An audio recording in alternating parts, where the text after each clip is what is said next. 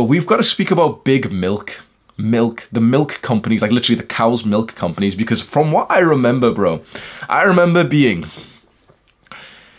6, 7, 8, 9 years old, going to primary school, and in every single day at around 12 o'clock, our teachers would come in with a whole tray of cartons of milk, and they'd give them all out, milk, to every student, to every little kid, primary school age kid.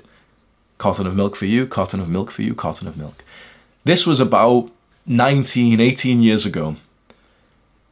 Early, like 2000s. And it was all over, like the common belief, at least here and probably in your country as well, the common belief was that milk was amazing, especially for young children, because it gave you strong bones because of the calcium inside of it. It turns out milk actually doesn't even have like significant calcium in the first place, actually. But every single day at 12 o'clock, little Hamza's getting the little carton of milk from his teacher with a little plastic straw. It's got 20 grams of sugar inside of it. And it's got estrogen inside of it.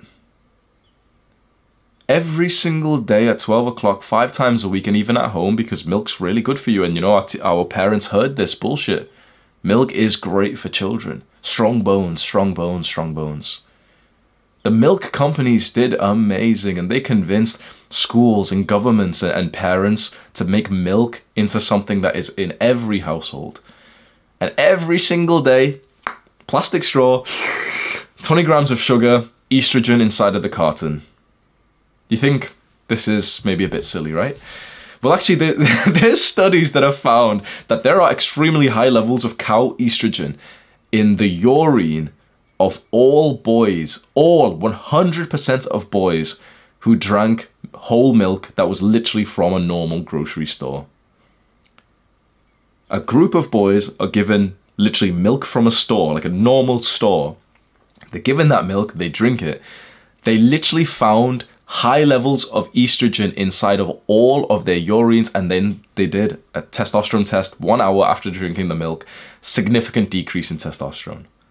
That significant decrease could be just because of the fact that they've ingested some calories, and testosterone seems to go down when you eat really anything, just for a little while whilst your body processes it. But it's like, okay, but they also saw higher levels of estrogen as well. Every study that I mention, I've learned this from a book called Estrogeneration. I'll mention it below as well.